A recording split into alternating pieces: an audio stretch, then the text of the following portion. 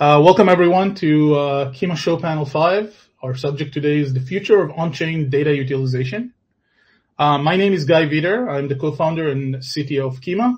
Kima is a decentralized interoperability layer. We basically allow people to settle transactions across multiple blockchains and off-chain, move assets around, and connect the Web 2 world to the Web 3 world.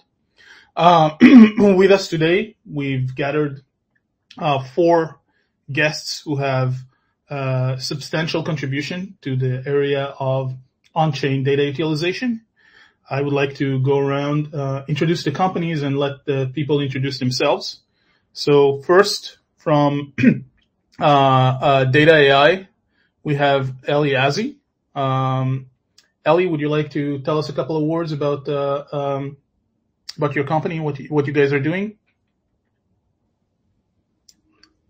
Yeah, definitely. So first, thank you for having us on that panel.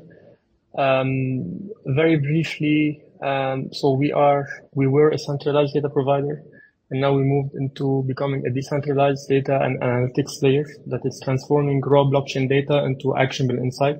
So we simplify on-chain data, we make it accessible for businesses and individuals, and allow them to take a decision. I'll let the decentralized part, I'll explain it maybe a bit later throughout the discussion because it will take a bit more time. Very happy to be here. Most of the companies that are here, we already know them, and we see a lot of synergies with them. So thank you for inviting us. Thank you, Elie. Next, we have Nicolas from Bubblemaps. Nicolas, hello. A couple words. Hello, everybody. Pleasure to be here. My name is Nick.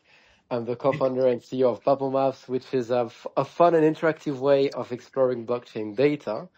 So what we try to do is really make on-chain data very accessible, because it is the blood of the system. It is a reflection of everything that happens in our industry, but it is widely overlooked because I think Etherscan and some other analytical providers can be quite overwhelming sometimes.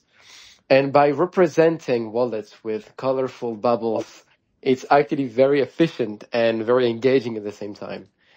And on top of this, we actually have a very strong social media presence, especially on Twitter, where we regularly share some investigations that we do. So we look into what happened on some of the tokens that are created. A lot of meme coins recently, of course, Yep. On Solana. And some of the celebrity launching tokens meta, but I'm sure we'll have the opportunity to talk about this more in details. Yeah, absolutely. We'll be very interested to hear about that. Next, we have Filip from Cookie3.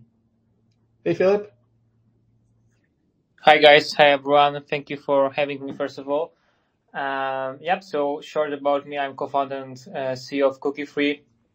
Personally involved in crypto space since 2017. Building Cookie3 since late 2021.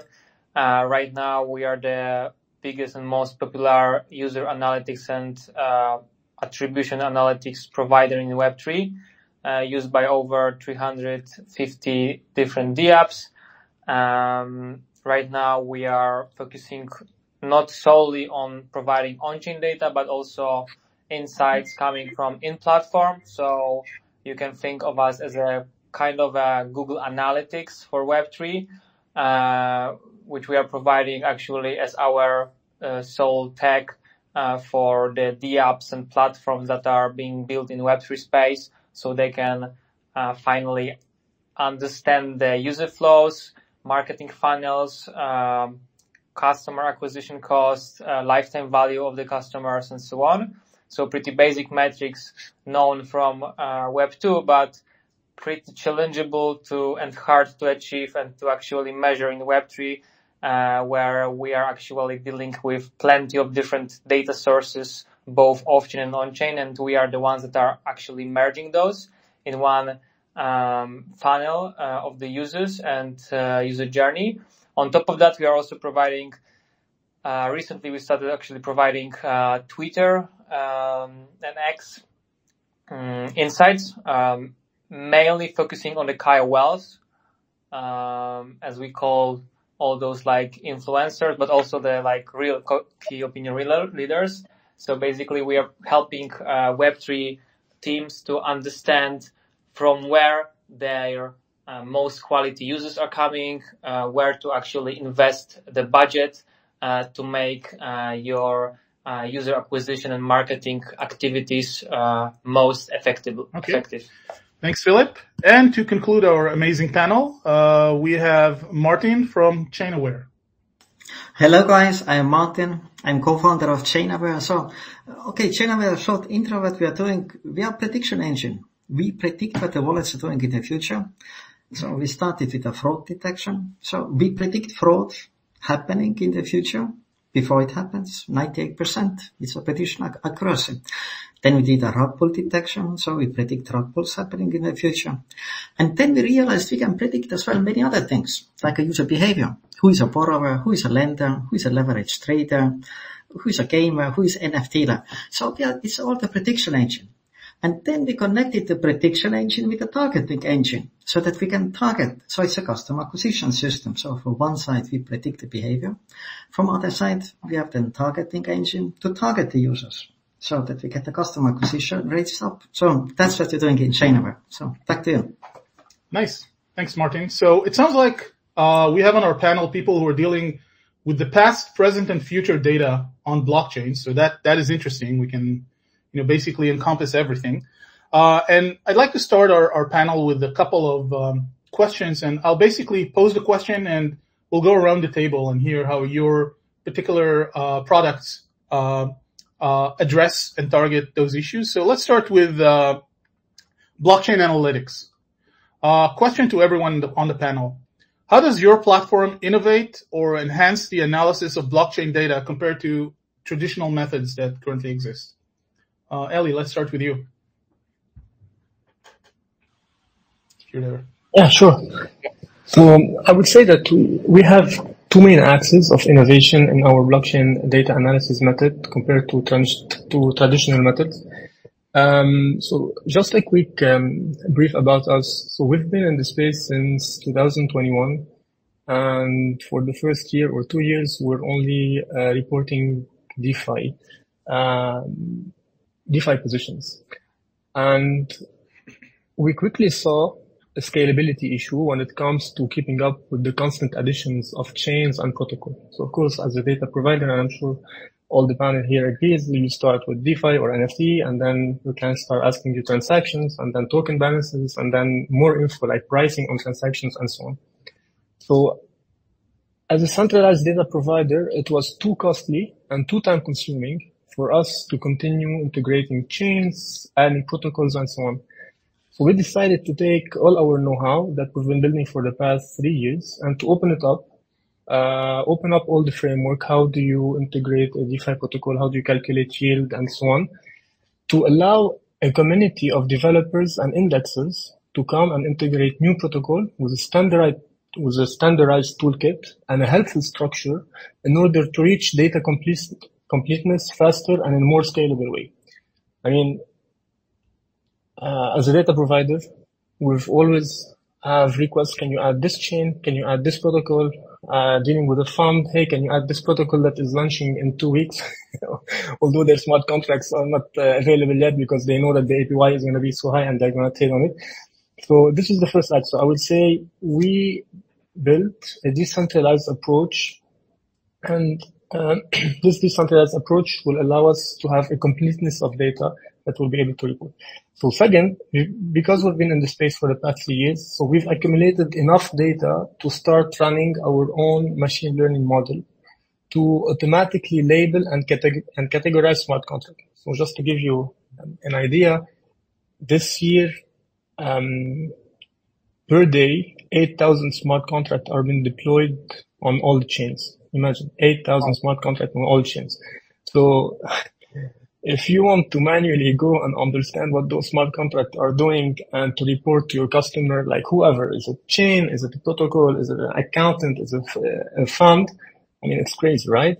So this task cannot be humanly done. So you need a machine to do it. You need a machine to understand a lot of data and to learn from that data to do it. And this is what we've been doing. For the past year, we've been building a bit more our machine learning to be able to label and categorize smart contracts automatically, and this has been super helpful to understand user behavior and analytics and transaction analysis across several industries. So accounting, compliance, funds, chains, protocols themselves. And we're launching the first version of this ML categorization model in November. So developers, they can build their application on top of that catalog of smart contract that we've built. So I would say two things: one, decentralization, and second, machine learning to build the biggest smart contract catalog in the industry. Great. So I actually take three things from you. So you also involve the community, and got definitely. Yeah. So that's definitely innovation. Martin, how about you telling us about the innovation in your product and the approaches you took? Okay, I can speak ages, but let's try to compress it. So, yeah. Okay, so maybe one thing, as we started to use a blockchain data to the fraud prediction. We created AI engines. We're using only blockchain data, and we are predicting the fraud happening in the future, not in the past.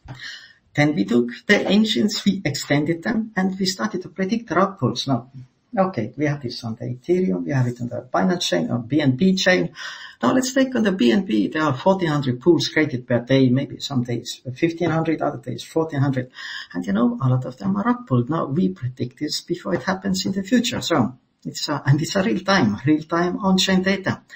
But then, this step further, that we are predicting as well a user behavior. We consider like fraud as a user behavior, or we consider like a rug pulls. Okay, that's in the case of contracts. That's a user behavior or contract behavior. And we are predicting like a user behavior, like in a user next actions, user intentions. Now, if you are in the sales, we speak of the buyer intentions. We predict buyer intentions. Now, who is which persona, who is doing what? So we are using practically blockchain data to calculate out the personas, the people behind these addresses. So, meaning what the user do as a next. Now, why is it relevant? Because if I'm selling something, if I want to do customer acquisition, I need to know who is the persona. Some guy is getting to my website. Who is this guy? Like, what do I tell him? If he's a borrower, I have to tell something different. If he's, let's say, NFT dealer. So, practically, we use blockchain data. So, and, if you ask me what is the prediction, what is the innovation? So innovation is that we calculate the personas out of the blockchain data, and then we connect this with the targeting system so that you can use this for the customer acquisitions. So we have personalized messaging. Maybe this one. Back to you. Yeah, sounds great. Nick, would you like to tell us about the innovation of your product? Absolutely, my friend. So I think the biggest innovation we've made is to make on-chain data understandable. On-chain data starts with a very interesting premise. It is there, it is public, anybody can see, but what good does it make if nobody understands this? And I think until very recently, with only block explorers, was very, very tricky and very sophisticated. So I think what we've done with Bubblemaps, is by making this engaging and playful, we've onboarded a new generation of on-chain sleuth, on-chain user. And their first instinct now, before you invest into any token, you check the map of the token. You check the bubble map of the token.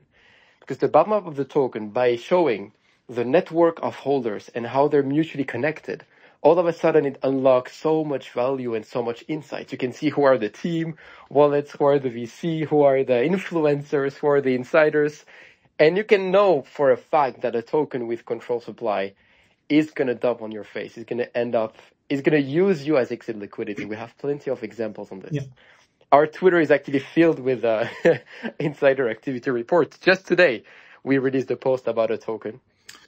I'm not going to name it, but you can check on our feed. And with a heavy control supply. I don't want to get into any controversy in this space. Okay, yeah. So just go to Bubblemaps Twitter to find out who's that. What token Absolutely. is Nick talking about? And let's conclude this round with Filip. Again, innovation or something novel that your product and your protocol is doing. Sure, of course. So basically, what's special and unique in Cookie Free is that we are providing on-chain data in the context of the particular project. So the team, like product team, management, marketing team, can understand the flow of the users in terms of the attribution, so the sources from where those users are coming, in what kind of rates. Effectively, they can compare that to the costs and the spending for the particular activities that they are conducting in terms of their marketing campaign and any other activities they are spending any budget on. So basically, thanks to Cookie Free, you can basically not only check what are the historical activities of the particular users and their behaviors on chain, but actually you can compare it to their behaviors within the platform that you are providing within your DApp, because like not everything happens on chain, as we know, like many transaction signs, behaviors, time spent, has to be captured off chain. So this is what we are providing as a kind of a complementary tool for providing this whole picture of the user base. On top of that, one of our like newest features is Kaiwell Intelligence, where we are providing pretty unique and original approach to providing on-chain data, because we are providing engagement rates and generally all of the elements of the metrics coming from Twitter compared to the on-chain events, behaviors, activities, token performance differences, and like different actions compared to those like activities of the Kaiwells. So as a project owner, you can, or marketer within the project, you can basically check how specific Kaiwells, how specific content creators are actually influencing, for example, usage of your DApp, because we can compare based on the same timestamp how specific content creators are influencing the traffic with your smart contracts or the performance of your token, and so on and so forth. So this is how in which we are specializing at and how we are towards of on-chain data. Cool. So that would definitely allows people to whenever a new DApp or a new protocol comes along, to understand who's dealing with it. Is it being influenced by a small group of people, meaning maybe it's a pump of some sort? So systems like yours, all four of those systems are becoming essential tools in understanding data on chain. And as someone who dealt with a lot of data over his development life, I have a question around the user experience. So we all know, it's easy to collect data. It's very hard to present the results of data analysis and data collection in a way that, regular humans would be able to consume the results of your research. So let's go quickly around the table and ask, what steps are you taking in your application to make sure that the data that you manage to collect, you manage to collate and manage to research is presented to the users in a consumable way? Let's start with Nick this time. Yeah, I'm happy to take this one. So essentially, when we started Bubblemaps, we had a lot of ideas on what we wanted to implement, a lot of verticals. On-chain data is very dense, so there is so much data you can present.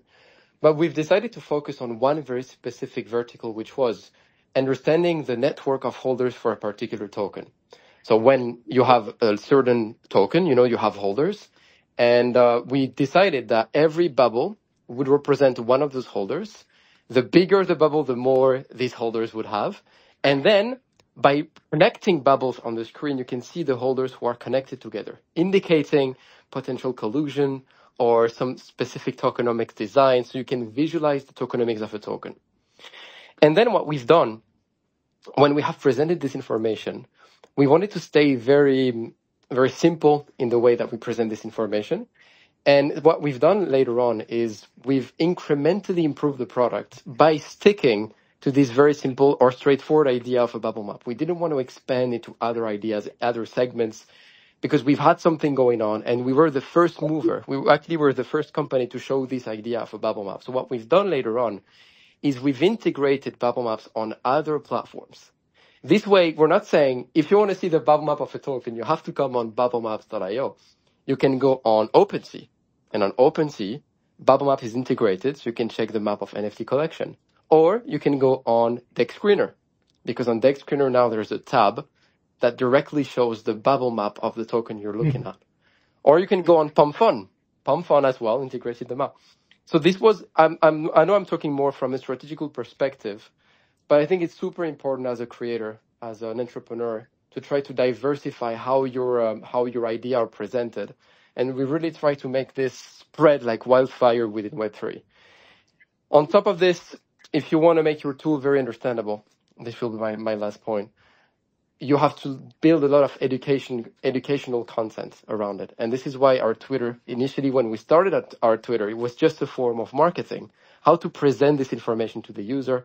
But then it became something more quite unexpectedly, and we became one of the leading investigative companies in crypto. And now when we share a thread, it creates heated debates, conversations, and this is exactly what we were looking for.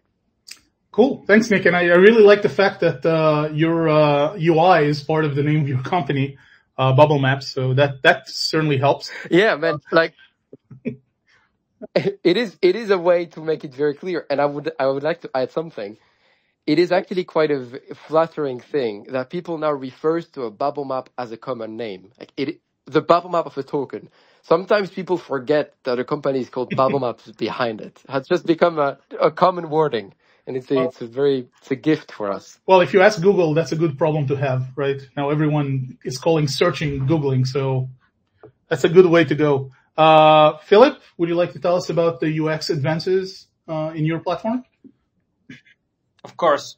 Yep. So basically, we took the approach that we weren't able to, and weren't likely willing to invent the wheel once again, and actually we were basing on the legacy of Web 2 in terms of what kind of dashboards and how we can present specific metrics for the marketers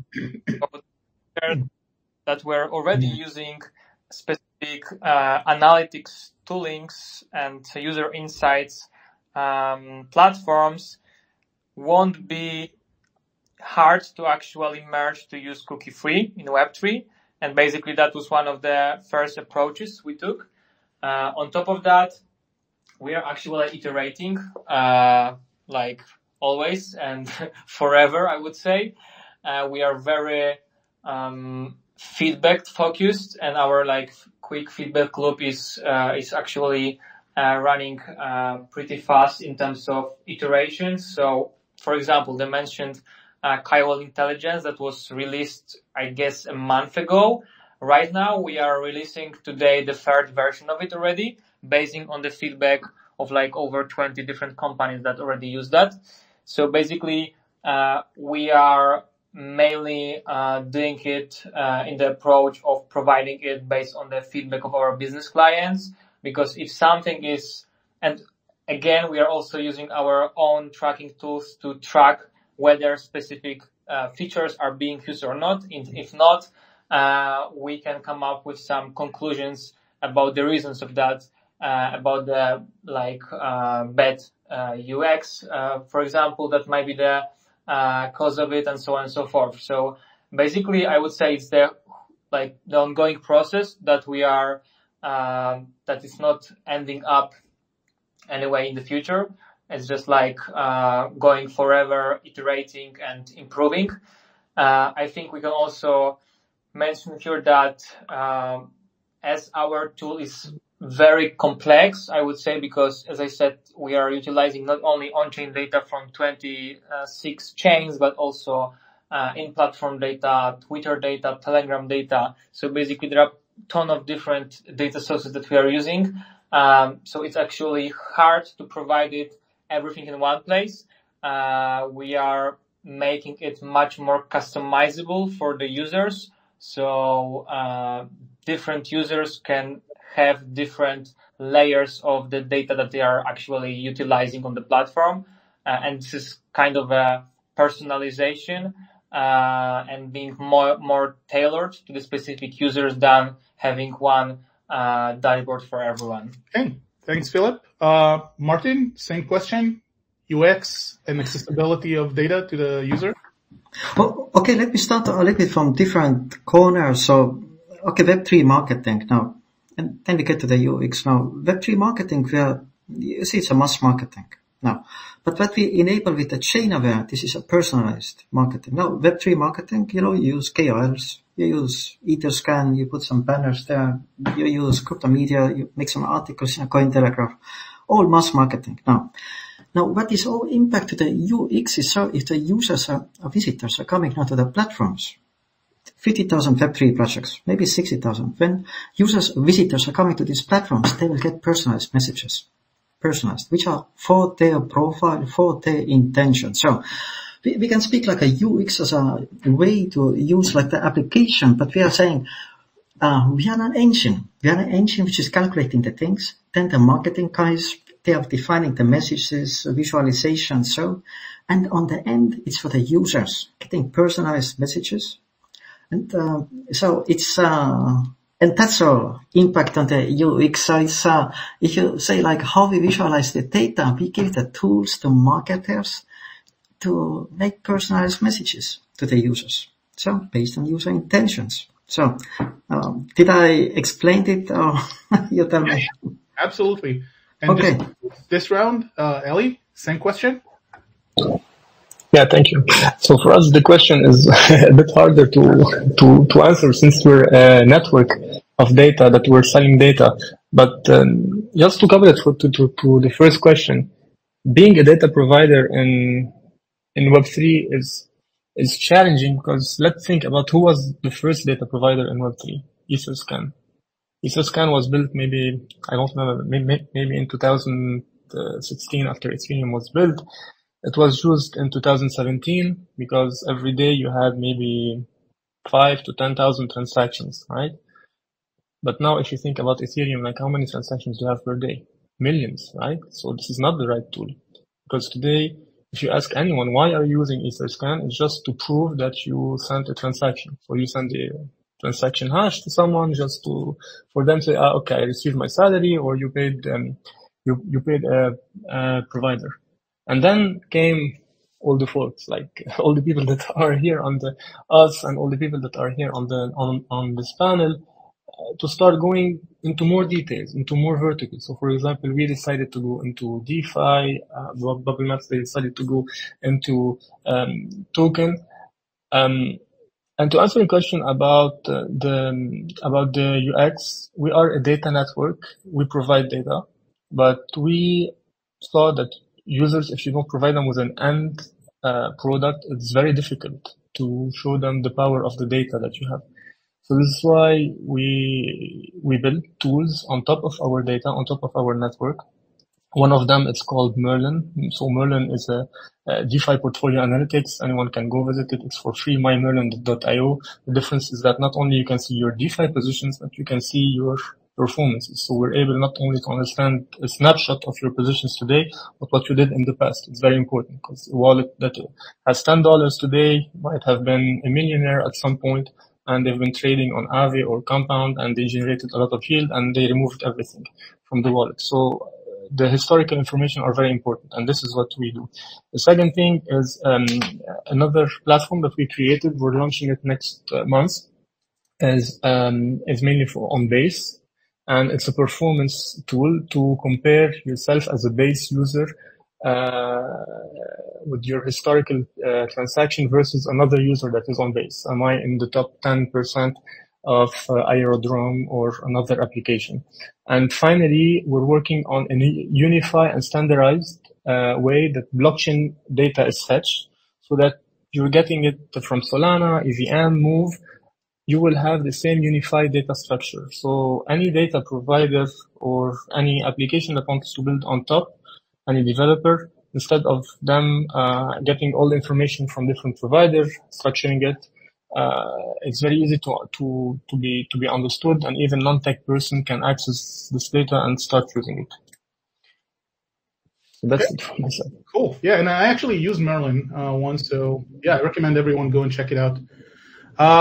Next question is actually near and dear to my heart, and has to do with privacy and data security. So all the protocols mentioned here collect a lot of data, and at one point, including on and off data, as some of you have mentioned, at one point you are able to basically pinpoint and collect user information and have some very touchy and private data in your collection. So my question to you, and let's try to keep it short and to the point on this one, is how is your protocol dealing with sensitive personal blockchain data, transactions, PII, if you touch any of that, just to ensure the users and the listeners to that you're dealing with them in a proper and secure way. Let's start with Martin this time. Okay, hey guys. Very good question. Now, let me just say that we are using on-chain data only. Now, the issue with the GDPR and personalized identified information, this is occurring now when we start to connect the other data, the other relevant data, so that we can map the user data into the real identities. Who is this person, physical address, physical phone number, and so on. That's when the problem occurs. Now, but you can simplify the situation a lot from regulatory point of view, like if you focus only on the on-chain data. Now, if you don't start now to mix on-chain and off-chain data, you just say, I'm on-chain data, it's a public data.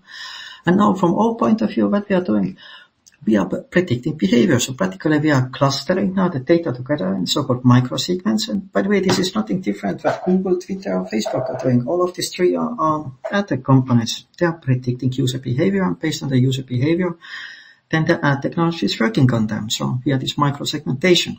Now, the issue is occurring when you connect the personalized identified information. But if you stay now on-chain only, like you make predictions on-chain only without knowing who is the gentleman behind, you are still in the anonymized environment. And as long as you stay in an anonymized environment, so you are kind of clean. So let's say it in this way.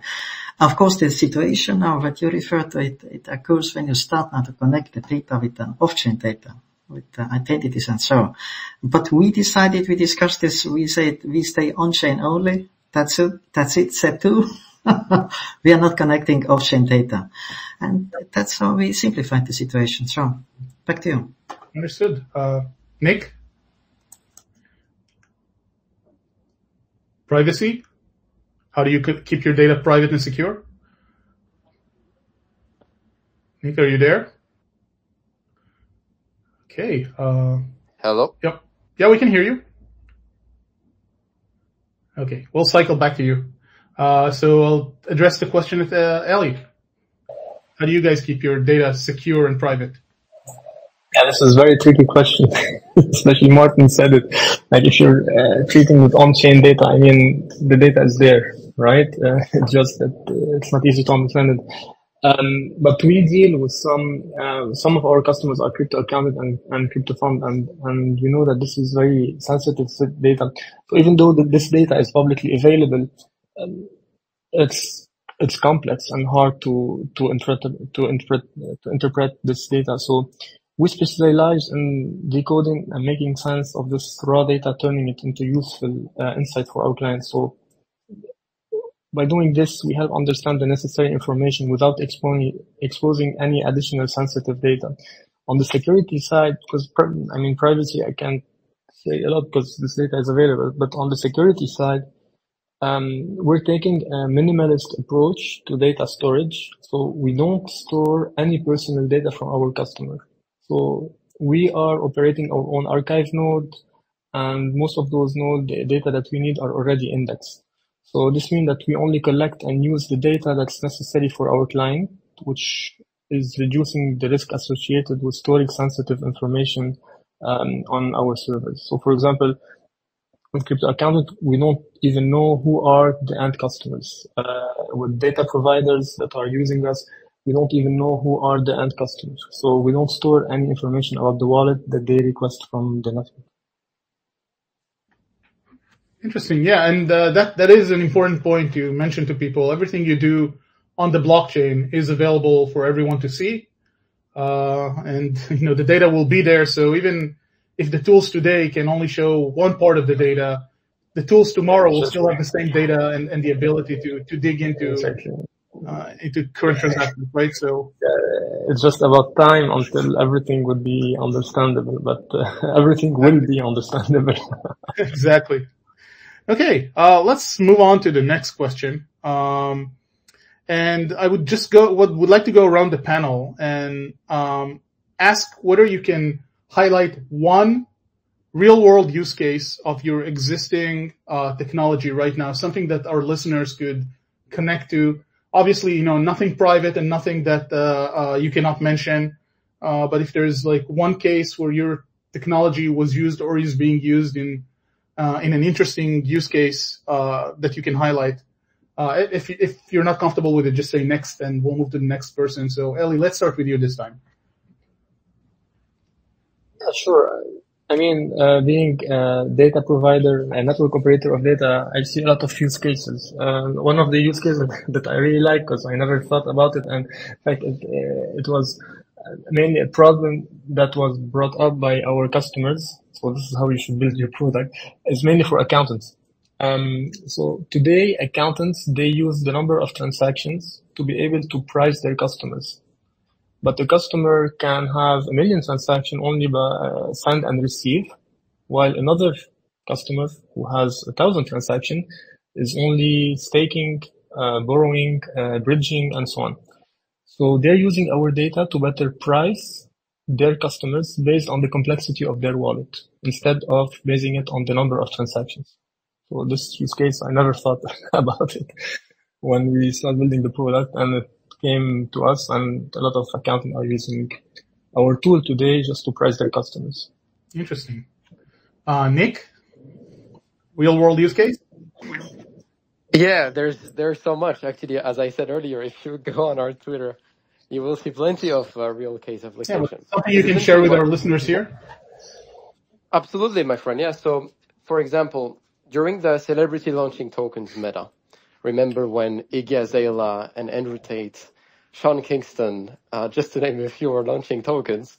Essentially, by looking at the map of the tokens, very quickly you could understand that the celebrities were owning, whether the celebrities or insiders were owning a large percentage of the supply, and it was not publicly disclosed. So what happened most of the time is the celebrities, they launched token on Pump Fund. It was on Pump Fund. And they snipe large amount of tokens at launch on Pump Fund directly before the liquidity is on Radium. And then when they tweet about it, they already own so much of the supply that they can sell for basically hundreds of thousands and even millions of dollars sometimes by using their community as an exit liquidity. So for the average user, before investing, you check the map, you see if there's any shady cluster going on, any weird concentration of connected address. And then you know that something is going on behind the scenes. And it was funny this period of time because a lot of the celebrities were coming against Bubblemaps, like, oh, you guys are full of shit. Jason Derulo, for example, he was very pissed off because we managed to find one of his address that he used to sell behind the scenes. He publicly disclosed one address and the other he didn't say, but it was part of the same cluster. So sorry, Jason, you were caught red-handed. Yeah. And yeah, those are some examples. It works very well for meme coins, but it also works very well for serious tokens. Uniswap, as an example. On the map of Uni, you can see there's a couple of clusters going on, and it's actually super interesting because their governance has turned into a political battlefield where you have many political parties, we can frame it that way, who are fighting each other to control the governance of Uni. Think about it. There is billions of dollars at stake. So if you control the governance of Uni, you win significant amount of money. And we found all the wallets from A16Z, Andreessen Horowitz, and they used to have 4.15% of the supply. And if you have more than 4%, you can pass votes on your own. This is called the quorum of Uniswap. Yeah. The quorum is at 4%. So by having 4.15, they were essentially just controlling the governance entirely. So from the noble idea of democracy, what we said is Uniswap is turning into an oligarchy with certain few controlling the governance. Here are just a couple of examples, but again, I could spend a lot of time going through them. Yeah, and I urge listeners to go on your Twitter and read about the other cases. Filip, could you tell us about the real world use case? For sure. Yeah, so basically I would say one of the, like even recently, during Token 2049 in Singapore, we were experiencing those like ChainAware Awards conference, which was pretty viral on crypto Twitter in terms of the winners of it, which were pretty surprising. And like most of those folks are unknown for most of the Web3 builders that are active in this like crypto Twitter inner circle. And basically the ChainAware intelligence that we are providing is actually one of the tools that is evaluating the quality of the real attention and like real voice and real impact on the audience. So we are as like Bubblemaps is, for example, detecting specific like bad actors that are sniping the tokens before providing the liquidity. We are actually we're detecting the bots that are being active, for example, on Twitter and are creating some fake engagement for those so-called KOLs that are in fact not the leaders, but actually they are having most of the engagement artificial one. And comparing to the on-chain stats, so the token performance, for example, of specific tokens that they are shilling, this is where like the pure validation of their content creation, of their impact is actually happening. So we see that there are plenty of different influencers in crypto space that are pretending to be those influencers. In fact, they are not. And we see it on the on-chain data that their activities are not giving any impact on the token price performance, on the usage of the smart contracts of the projects that they are shilling. So those are the things that I can name as like recent case studies that we're providing for a few of our clients. Thanks, Filip. And let's conclude this round with Martin. Real world use case of your.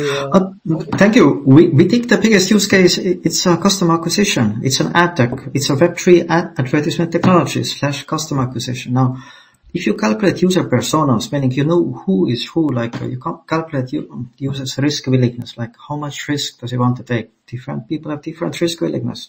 His experience, his intentions. You target him with personalized messages, meaning the user is coming to your website. You place, little advertisement for ChainAware, you place a little widgets there, little technology there, and you address him with the personalized messages. So instead of that the user is coming to one website where he's fully anonymous, he's seeing some anonymous cool statements, but he's not resonating with them. Now, if he's not resonating, he's not converting. No, for user / visitor to convert the real user, he has to resonate with your platform, with your website. Now, how do you get to the resonance? You have to create resonating messages for you. How to get to resonating messages? You have to first calculate who the user is. So the very real use case, back to your question, it's the customer acquisition. You calculate user intentions, experience, risk willingness, and based on this, you place into messages to convert, or you decide not to deal with these users. For example, we have fraud detection technology. You can say, I don't want to deal with users who have like too high probability. I want to deal only with the clean stuff. But back to this question, it's the targeting. Because let's say from this way, like we just calculated it. It's very simple. There are 50,000 Web3 projects. There are 50 million Web3 users, plus minus now.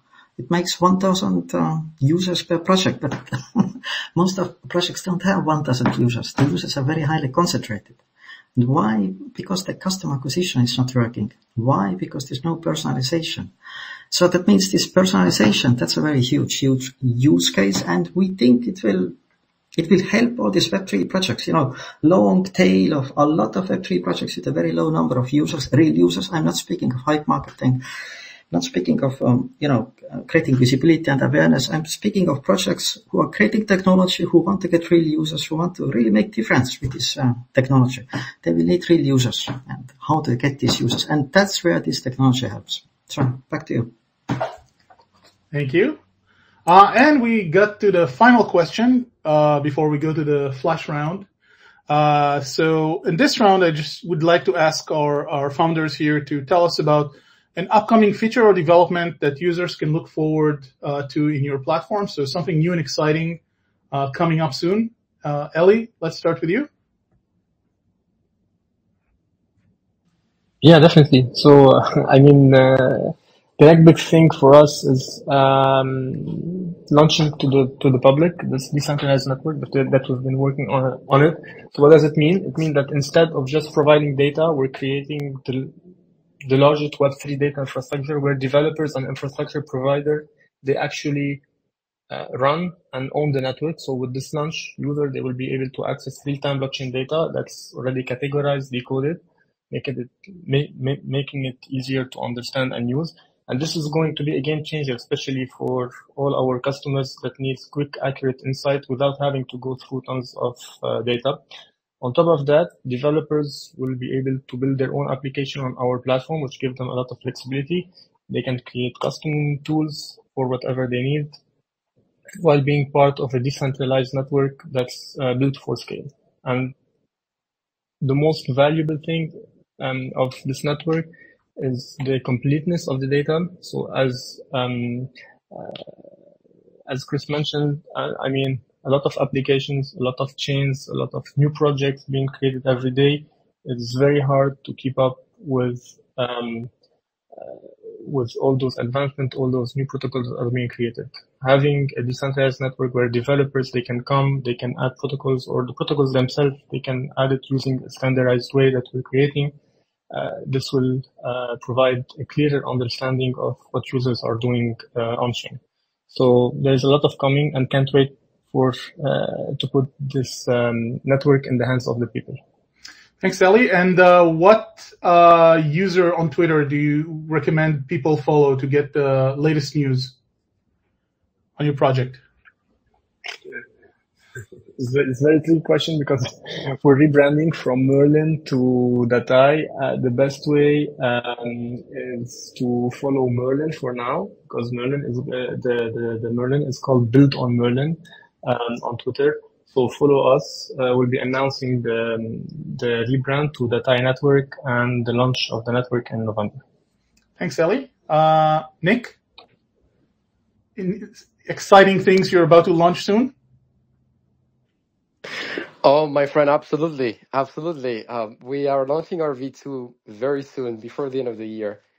And it will show some very unique features. Like, one of them is historical data, meaning that on the V1 right now, you can only see the current token distribution. But on the V2, you can rewind the tape and see how a token started.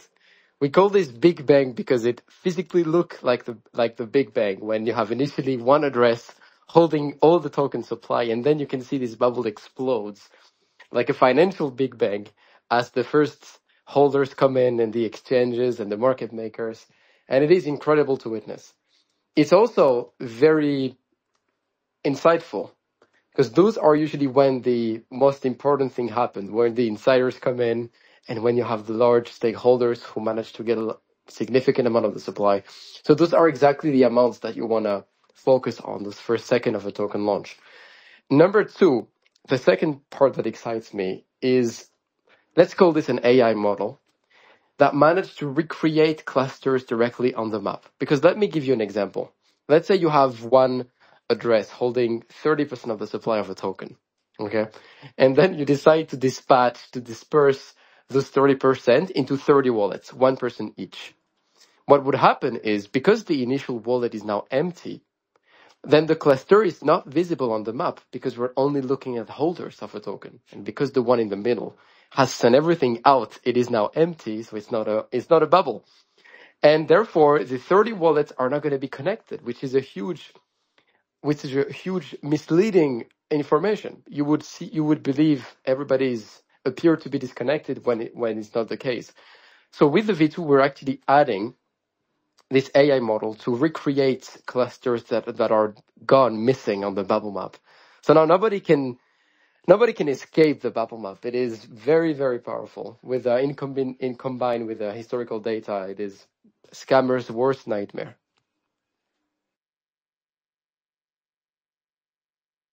Cool. And I'm assuming Bubblemaps is the address people should follow to see releases?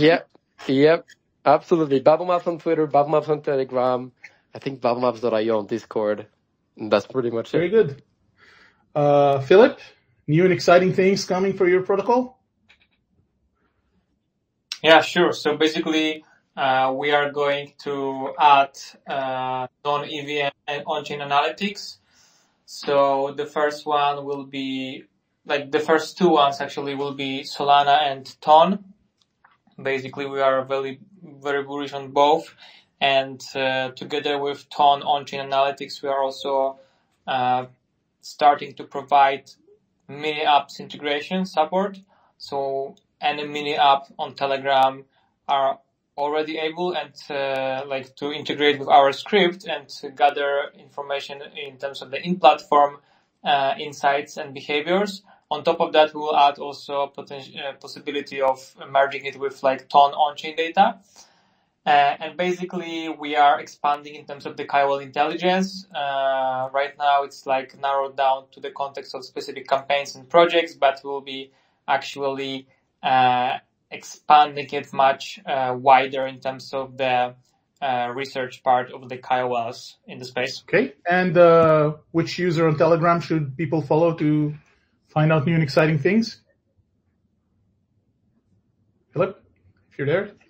Sorry? Which Twitter or Telegram or Discord handle people should follow to find out about interesting things? You can go to my profile and in bio, go to Cookie Free and follow us on Twitter. Basically, right now we are actually hiring, so if you are looking for any job as well, that might be also a good stake for you. Cool. And finally, Martin, tell us about new and exciting things on your protocol. Okay, actually we have so many exciting things already. Like I spoke about Web3 technology, Web3 advertisement technology that we have, but we have, okay, that's more for the businesses. It's a business to business. But we have for individuals, like every individual can use our fraud detector. Predictive fraud detector, meaning before it happens. They can use rug pull detector, meaning before it happens, not after it happens. Okay, credit score, if someone is interested on his credit score, there is a wallet auditor. You take, for example, Vitalik and Vitalik.eth and you check what are his intention, what is his risk profile, what is his experience. We have Telegram bot that you can do all this functionality from Telegram. We have Discord bot. You can do all the same things from Discord. And now on Web3 AdTech, okay, we are monetizing the Web3 AdTech, all calculations that we are doing. I mentioned before that we can target based on the experience and on the risk willingness, like a willingness to take a risk. It's in development, will be launched very soon. At the moment, the targeting is based on intentions, and we will add then targeting as well based on willingness to take a risk, based on the experience. So we are working in small iterations, and every week we are adding functionality. So back to you. And the account people should follow, or the handle? It's ChainAware. ChainAware. Just on Twitter. ChainAware. Very easy. Cool. So with this, we concluded our formal questions to our founders here. And what we usually conclude with for the last 3-4 minutes is what we call the flash round, which are a bunch of just random DeFi and crypto questions. I just want to mention here, this is not investment advice. No one here is committed to anything. No one here is recommending anything. So let's go quickly. Feel free, any one of you four, just to chime in with an answer.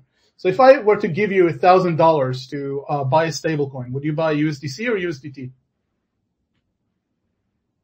Anyone? That's a tricky one, man. Tricky one. I would say USDT because they've made so many billions recently. Hopefully they've cleaned the books. Cool.